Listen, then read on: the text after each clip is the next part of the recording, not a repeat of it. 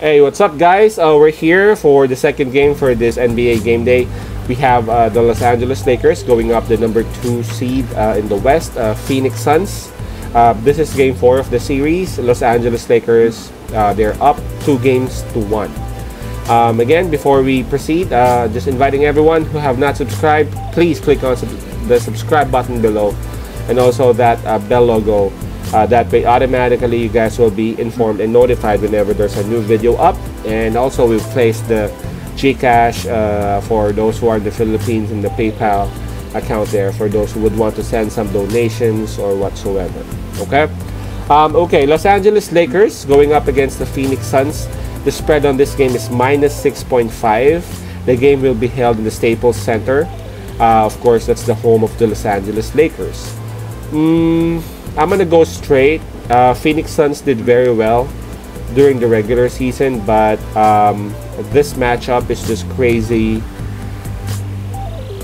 for them because of the size. And I think the Los Angeles Lakers right now, unlike last year, the Los Angeles Lakers advantage against the teams would be their size. I mean, if you take a look at it, they got Drummond, they got Anthony Davis, and they have LeBron James in the starting five. Just imagine the amount of rebounds that those three can actually get. Now, just imagine they have this 7 feet plus guy, Marc Gasol, playing off the bench. That's how big they are. Now, and they're not just big; they're talented people. They can produce rebounds, they can score, especially Drummond, man. I'm gonna give a lot of credits to Drummond because he gives confidence to the Los Angeles Lakers shooters and to the other players to just take it, because you know that you got Drummond right there for the possible offensive rebound. You got Davis right there. Even LeBron is actually helping out in the gang rebound. And again, Phoenix Suns, I love him, man. I love Phoenix Suns, but I guess what happened in the first game with Chris Paul really hurt them a lot. Chris Paul is playing, but we don't know how healthy Chris Paul is, and again, it just helped them out big time. For me, Chris Paul is really hurt bad. He just wanted to play because he is their leader, but what he could do is very limited now because of what happened. It's a shoulder injury, man. Even if you're not a basketball player, if your shoulder is hurt, what you could do is very limited, man. Yeah, you can walk, but can you lift something?